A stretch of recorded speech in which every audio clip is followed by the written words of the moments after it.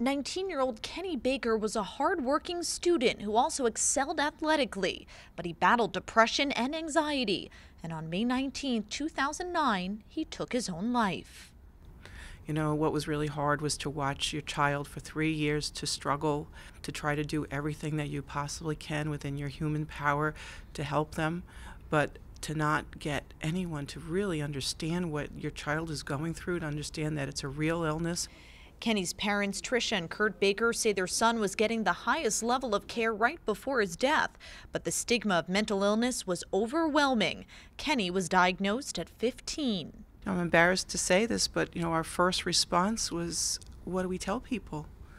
If our child had diabetes or heart disease, I would be able to share with friends and neighbors, and where they would bring casseroles. I always say mental illness is a non-casserole illness. You can't talk about it. Which is why the couple is now making it their mission to talk about it.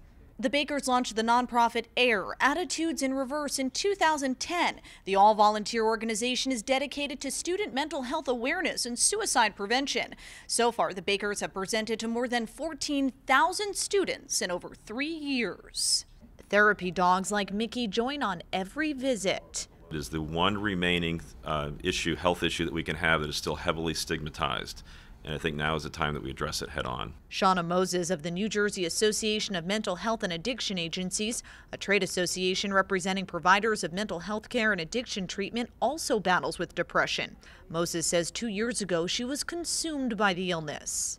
So badly that I would stay in bed for entire days at a time. I was taking sick days from work more than I ever had. Moses says she would remind herself of the many good things in her life, but those thoughts simply didn't make her happy. And I remember thinking, if those thoughts don't make me happy now, they never will. And if they never will, what's the point of living? And I did attempt suicide. Moses tried to slit her wrists, but eventually realized she needed help.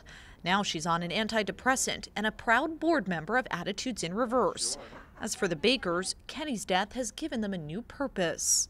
If love could save someone who's thinking about suicide, Kenny would be alive and thriving today. So love alone is not always the answer. But understanding that depression is truly an illness, not a choice, is one of the answers, insist these mental health advocates.